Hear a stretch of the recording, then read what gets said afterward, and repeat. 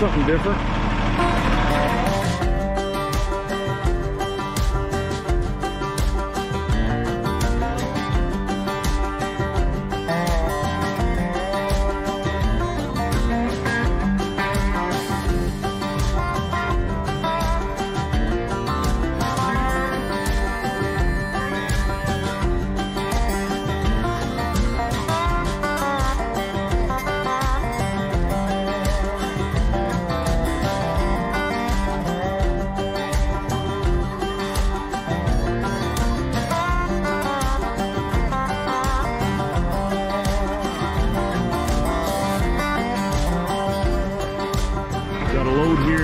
Van trailer. We're taking it into British Columbia. I'm in Calgary, Alberta right now. Got to go to about 8 hours west to Kamloops, British Columbia. Got my first drop there. My second drop is in Williams Lake, British Columbia. A little bit further into BC. So let's get going. It's going to be a scenic day. It's a beautiful day to go into the mountains too. So the Big Rig Expo is happening on Saturday. It's Thursday today here in Calgary. That's why I'm taking this load into the mountains. It's keeping me in the area. So we're gonna deliver these tomorrow, most likely. And then, or maybe even this afternoon. Might get Kamloops off today yet if I hurry. I'm gonna try, but we'll definitely get them both unloaded tomorrow. And we can rush back here for Friday night. And then Saturday, I gotta be at the expo here in Calgary.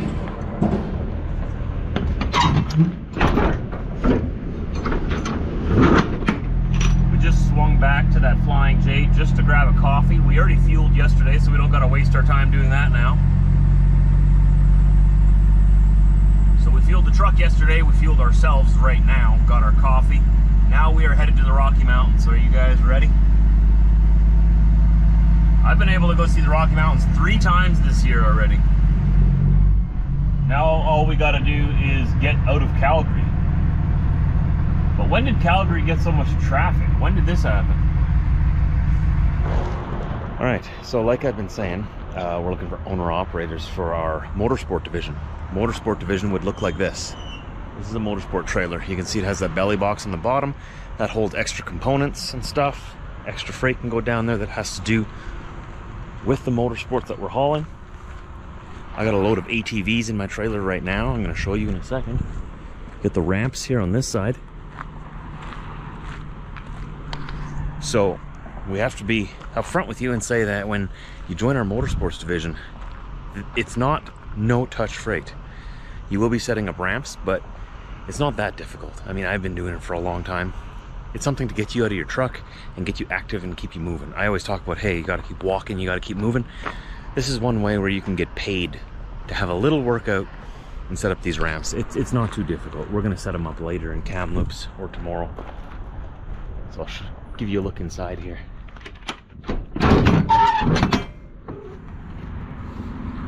Open up the back. And we are looking for owner-operators to come help us with this. Okay. So you see we got 2 levels. I've only got 1 on the top at the back here. But you can go all the way to the front, 2 levels. So I've got 4 on the bottom, 1 on the top.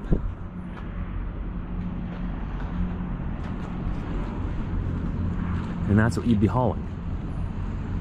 And those ramps there hook onto here.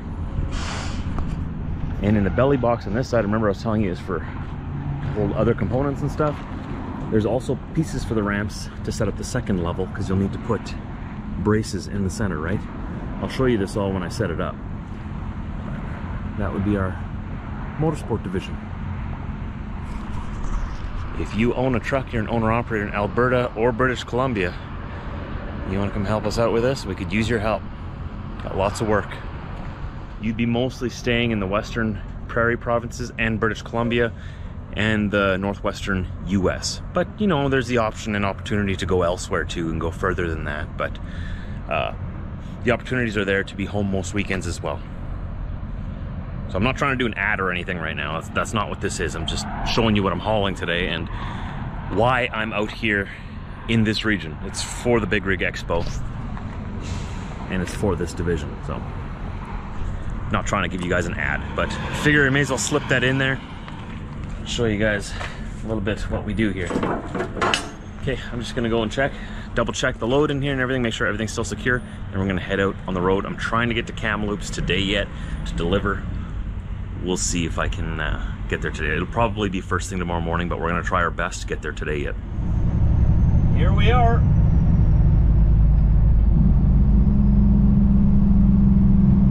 People passed us just to slow down. Wonderful, wonderful. So it looks like I am gonna get to Kamloops today before they close. I should be there around like 3:30 to 4 o'clock, and they close at 5:30, so that's perfect. We'll get 3 of those machines off today in Kamloops. The last 2 go to Williams Lake. Coming up to BC. There's the sign.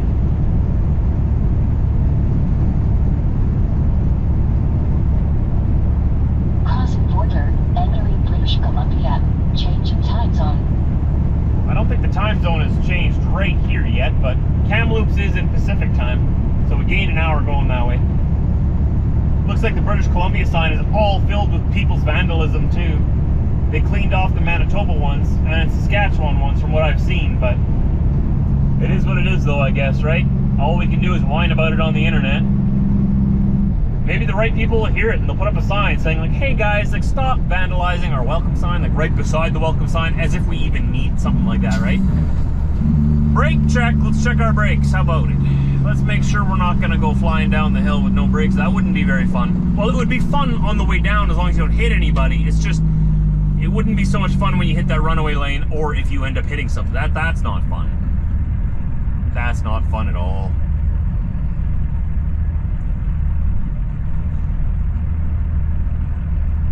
It's a good excuse to get out and stretch your legs. You gotta mark this in your logs as brake check, just so you know, when you're in the mountains and you stop at one of these, it has to show on your logbook that you stopped here, on duty, not driving, brake check. All right, so I'm gonna put myself here, on duty, not driving, brake check. Scroll down a little bit to find it. There you go, brake check. So they know why I stopped when they look at my logs. Okay, and then what I do first is I bleed my air tanks. You can either just tap your brake like this, or you can go out and actually pull the string. Bring it down to the point where the alarm comes on, because that alarm should come on. There's the red light already. And there's the other red light, and you can hear it going ding, ding, ding. So that means the alarms are working, the lights are working. Okay, now you can idle up your truck. Let that air compressor fill up your tanks. Should bring it all the way back up to about 120 or so, wherever you have it set, usually about 120. And then you hear that, psh, the blow-off valve, which turns off the air compressor. And then you know everything is good.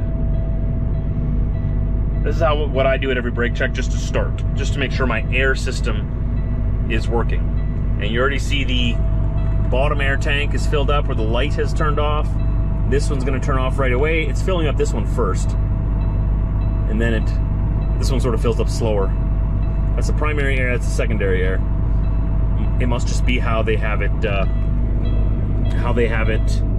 going in there. That light is gonna turn off very soon. Any second. Come on now. There it is. Good. So we know that part of it's working. So now I'm gonna go out and do a walk around and check my brakes, make sure that the slack adjusters are adjusted properly, make sure my brake pads are there, because believe it or not, there's been trucks pulled in. You've seen them on Facebook, right? These pictures, those DOT pictures of these trucks that get pulled in for an inspection and they have no brake pads. Simple thing to check. Just make sure your brake pads are there, if you can see them. Sometimes they're enclosed in dust guards and stuff. But, you just do a walk around check, make sure your tires are filled with air. Whatever you do to check to make sure your truck is safe to go down the mountain, you do have to show that on your logbook. So if you get pulled in for an inspection and they want to see your logs, they're going to want to see that on-duty time that you actually stopped here for brake check. So many guys, they just pull in here, stop for like 2 seconds, and then just keep going. Well, they're going to be able to tell you only stopped here for 2 seconds, or if you didn't even change your duty status, it's going to show that you didn't even stop at all. and you just flew right by, and they're gonna know that. And then you can get a ticket, and somebody are gonna get hurt in their bank account real bad. All right, we're waiting for that sound. You can see that the tanks have evened out now. The primary air is about 110, secondary air is the same one. Hey, another side note I can make about these brake checks. I mean, I'm a prairie boy and I know this, but some people who drive through here need to be reminded. A brake check is not a rest area, and is definitely not a place you stop to sleep. Every night when I do come through here, and you need to pull in here to check your brakes because it's a legal obligation, it's all packed up with guys sleeping, and there's nowhere to stop to check your brakes. That's a problem. You're not supposed to sleep in the brake check. Okay, we're waiting for it any time now. There we go, you hear that? All right, what's this guy doing here? Oh, I thought he was gonna block me. There was all that, okay. Yeah, it's filling up in here now. See, this is what I mean, it fills up quick. So I did this part of my brake check. I'm gonna do the quick walk around, check the brakes physically, and we gotta get out of here because this place is gonna fill up and other guys need to come in and check their brakes. They can't just drive past. They have to pull in, so we can't plug the area up. I gotta go. I just checked my trailer brakes and do a tug test one more time before I leave here.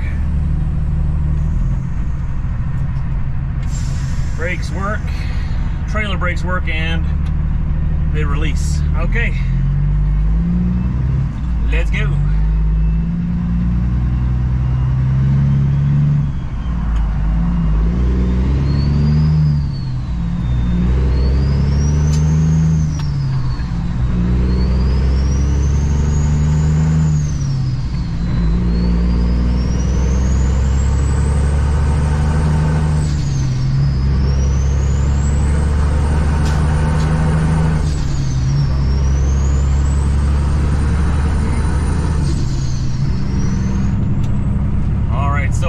Scale on the other side of Golden, British Columbia. I always want to say Golden, Colorado. Golden, BC. There's a scale there, and if you get pulled in for an inspection, they know where all the brake checks are, obviously. So the first thing they're going to do is they're going to look at your logs and they're going to see if you marked in your brake checks.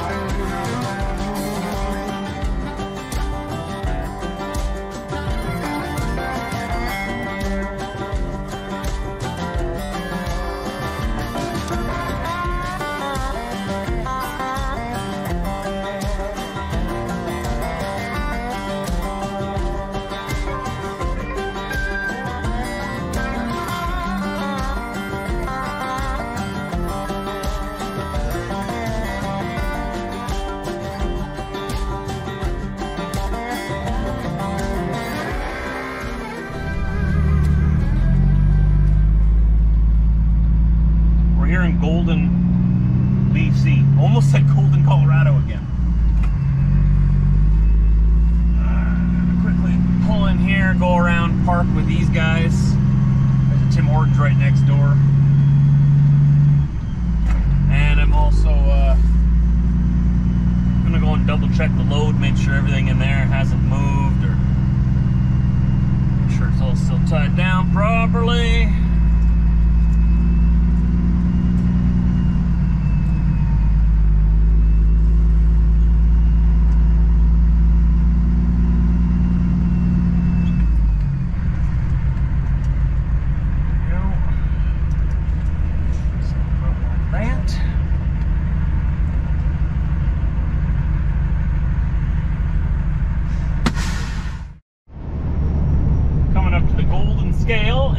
It's open.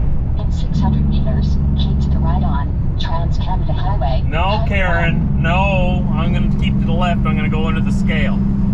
Trying to get me a ticket. Continue on this road for 330 kilometers. No, still trying to get me that ticket, okay?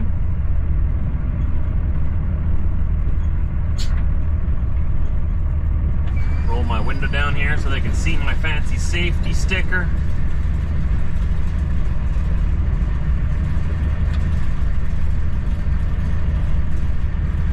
Slowly roll over, cross our fingers. I don't got time to waste.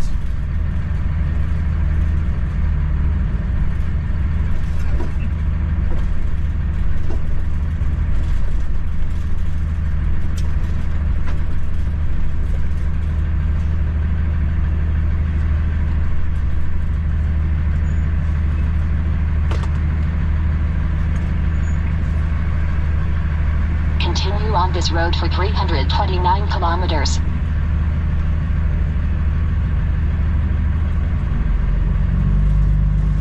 Definitely not heavy.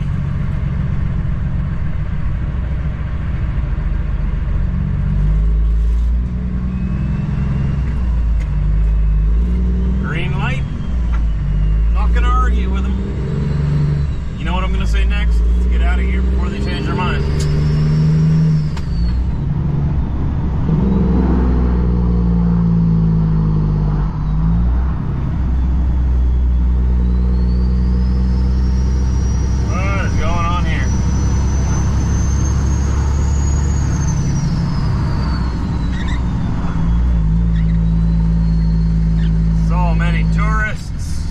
Pictures. Are we gonna stop? Oh my. Maybe there's construction too. The mixture of tourists and construction. Oh no.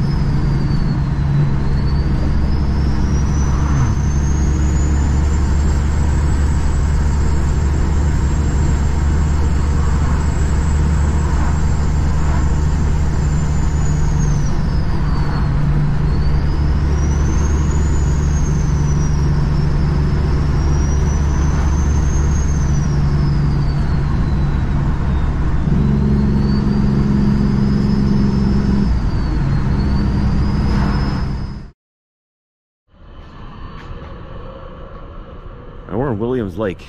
It's the following morning. Yesterday at Kamloops was so rushed. I got there right during rush hour and traffic was buzzing all over the place. We had to get those machines off and I had to get out of there as fast as possible. So we'll finish off today's video here in Williams Lake the following morning while I unload my last 2 machines.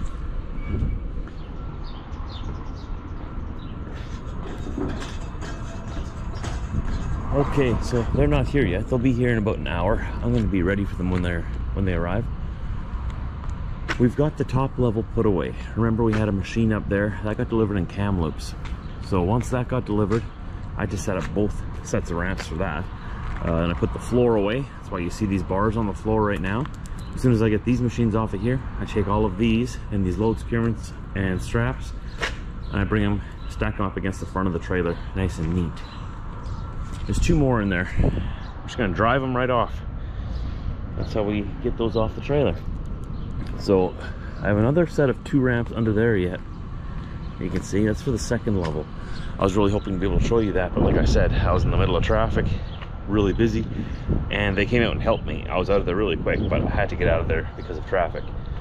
So on this side,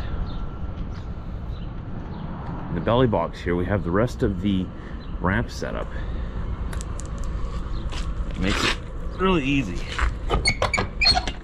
Undo those. Undo this here. There we go. See, lift it up. And you can hook this onto there. And it stays open, right? And under here's the rest of that ramp setup. So you got the 2 posts, the cross member, and the bottom to hold the bottom together. It's kind of hard to show you, but that's what holds up the 2nd set of ramps. So there is a little bit of work involved. When you pull dry vans, it's not just barn door swinging. You're not just a door swinger. It's a lot of physical work, but it's not too difficult. I mean, it's not hard to do. It's just enough to get you out of your seat, get your heart pumping a bit. It'll keep you healthy and help you live longer. So it's really good for you, actually. So there we go. I'm just gonna unload these, and then I'm gonna clean up this trailer, like I said. Bring all those bars, stack them against the front to secure them up there. So let's get these onto the ground. Let's get these out of the trailer, and we'll be ready and waiting for them when they arrive here to work. Then we can just sign some paperwork, and I can book it back to Calgary. So there's their machines all ready for them when they arrive. Now I've got to get those ramps secured under there and clean up this trailer and get all of this, all of these straps and everything all organized and put away neatly at the front. And it'll be a regular dry van. I don't have a load taking me back to Calgary. No time for that. I have to get back tonight. I have 900 kilometers to do tonight yet. About a little under 600 miles, 550 miles to do. And got to get back to the truck show. Or an expo, or a job fair. I think it's more of a job fair. I don't really know. I've never been to this thing. So I'll let you guys know how it goes. I'll bring you along and we'll see what's there. I don't exactly know what a big rig expo all entails. We're gonna find out together. But thanks for hanging out with me today. I almost forgot, I have to end this video and start tomorrow's video so you have something to watch tomorrow. Okay, so don't forget to subscribe, tune in tomorrow so that you don't miss it. It'll be pretty scenic. It's a beautiful day for trucking. Look at this, not a cloud in the sky. And we got the mountains out here. Not so big here, but we're gonna get back to the big Rockies later today. There'll be, or in tomorrow's video, sorry to confuse you. Come and hang out tomorrow as well. I'll post it at 4 p.m. Central Time. I'm in Pacific Time right now, so that'll be 2 p.m. Pacific Time. It's gonna be a beautiful day and a beautiful trucking experience going through the mountains. I love it in summertime. Wintertime's a different story. We won't talk about that. Summertime, it's gonna be a good day. All right, I'll see you guys tomorrow. Take care and drive safe.